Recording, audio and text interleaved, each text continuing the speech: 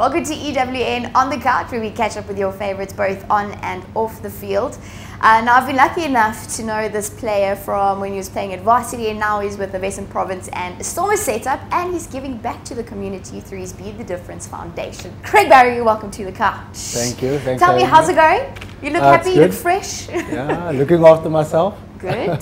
Good. What does that entail? That's first of all looking after my body and eating right, and reading a lot of books, and just refreshing myself every day.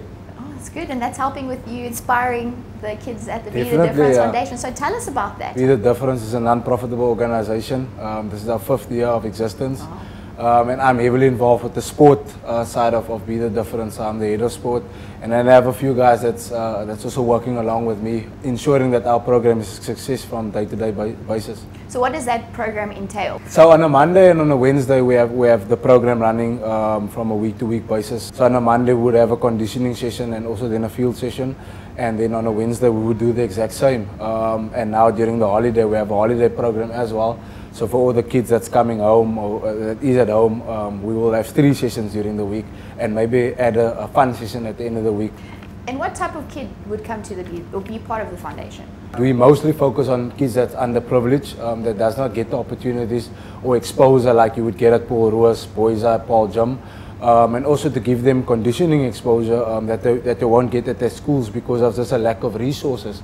So we step in or fill in that position for a lot of schools in our community, which is in Kraaifontein, and then we also reach out to Ravensmead and Elsie's River, which is also in our regions. Can people actually come and scout these guys if they want to? Yes, definitely. So that's how we get introduced to them. So on a Saturday when I'm not playing, or most of the guys that's not involved, that's also professional players that's not involved, we go watch games on a Saturday. So we would select 3 schools that we identified, and they said, listen, there might be potential. Then we would watch their games, work closely with their teachers, coaches, and obviously get more information about the player. Like the environment that they live in is very important, because a lot of these kids have single parents or don't have a parent at all.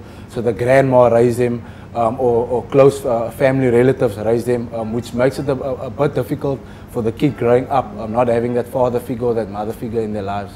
And sport helps with that. Definitely. Have you seen the effects of it? Yeah, as you know, like sport is closes so many gaps where there's pain and loss of not having family members around them. The boys always come the first 2 weeks. They come to us. They're a bit shy. They don't know what to expect. But once they're in our culture and in our setup, they start expressing themselves. You start seeing guys just coming out of their shells and just being themselves, because it's a platform where they can be safe and just express who they are. I know I'm starstruck still when I see, players or whatever like you look up to. What do these kids do when like a Damien Willemse walks into the Be The Difference gym or where you guys are based? What do they do? They're always excited. They always ask me, Coach, can you have that guy? Coach, can this guy come? Oh, really? So we've got requests? They have requests, yeah, for guys to come. And I must say, a lot of my teammates, they're always available. They're always eager to come and to inspire these kids. And it just makes them, wanted more, because it's not untouchable to see these guys that they see weekly on the TV.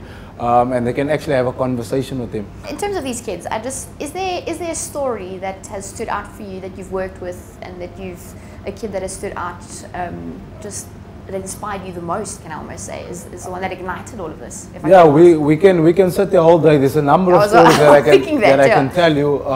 But a story that inspired me a lot is these 2 guys. One is at the Pucker, currently is playing Young Guns at the moment. He comes from impoverished conditions, lived at the back of someone's house, started getting involved with Be The Difference. He got opportunity to go to the SA Rugby Academy, where he played there, and then he applied his trade at the Pucker. Now his 2nd year playing at the Young Guns. He's also studying. That, to me, that's a story that we always want when we start with a kid. He didn't have aspirations to even study. He didn't have aspirations to even play Varsity Cup. Now he's in alignment with becoming a Varsity Cup player, which is a massive success story for us, and then there's another kid who's currently at Welkom Gymnasium. He was at Elsie's River High. He lived in a flat apartment with his parents. There are 3 kids with his mother and his father, and a small kid, so which makes them 4 in a 2-bedroom flat or apartment where they live. Also didn't come up with great, he wasn't raised in a great environment, but still his parents tried everything in their power, got involved in our program.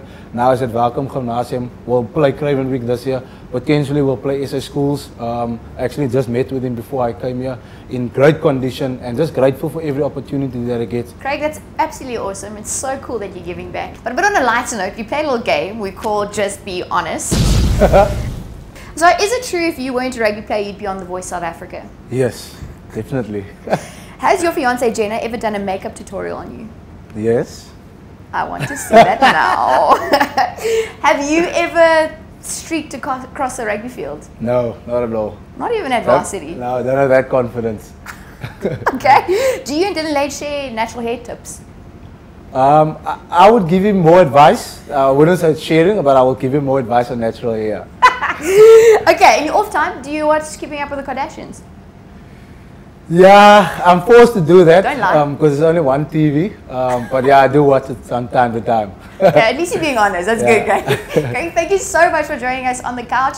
Good luck with your foundation and good luck with your career. I know there are great things on the way. It's been great having you on the couch, and I look forward to see where you're going to be in the next 5 years. Thank you very much, Katu. It was a pleasure. There we go. Craig Barry, do follow him on social media to see where the Be The Difference will take him and the guys part of it, and also where his rugby career will take him. Thanks for joining us on the couch.